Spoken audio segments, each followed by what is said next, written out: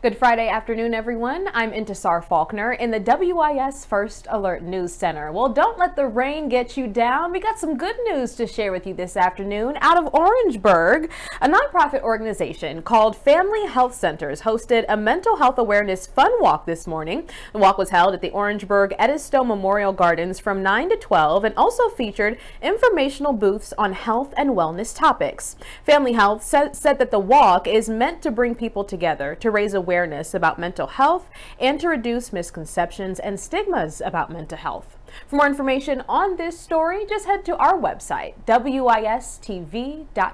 Have a great weekend, everyone.